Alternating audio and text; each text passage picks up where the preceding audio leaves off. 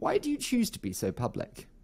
So I would say originally it was a very important part of the strategy.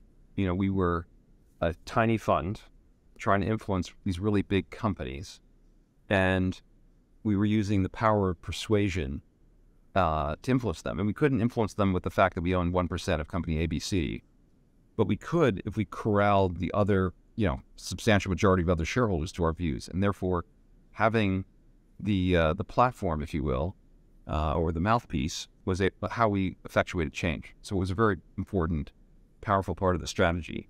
And then I've always had this kind of free speech thing. I don't want to copy Elon or anything, but big believer in free speech. And if I think about like the most important drivers in my life, I would say independence was always one of them. I did not like the fact that my parents could control me, and that motivated me to have lots of summer jobs, so I had my own spending money, and that also motivated me to be financially independent as promptly as possible. But one of the sad things about our country right now is I think free speech has been crushed to a great extent. Other than if you're, if you can say something, if you could express a political view and get fired today, which is definitely a very real possibility, only if you're financially independent or, an entrepreneur of some kind, or you've got enough money in the bank, can you take the risk of speaking freely. So I take advantage of the ability to speak freely. And even then, it's dangerous. Do you worry that? Because even then, it's dangerous. You see people like J.K. Rowling, a billionaire in her own right, who has bricks thrown through her window for free speech.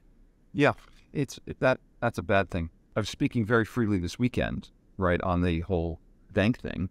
I found, I've kind of become fascinated by Twitter in the last, I would say, 3 years. I really was not active on Twitter before that, and periodically active. And it's what I like about it is it's a way to have your views heard and debated. And, I'm, very meaningful number of people who matter in finance, media, central banking, whatever, follow me. And so, while Jay Powell probably wouldn't take my call if I called him to give him advice, because the last thing he wants to do is talk to someone who's actively buying and selling securities in a marketplace. Not that we are that active buying and selling, but I think he would certainly think of me as someone. I can share my view with Jay Powell directly. I'm quite sure he actually follows me, not under the name Jay Powell. I'm sure he's got some other pseudonym. But it's my point is it's an effective way to reach the people that matter in DC and otherwise about important policy things. And during the financial crisis, I did the same thing with the occasional PowerPoint presentation or segment on CNBC.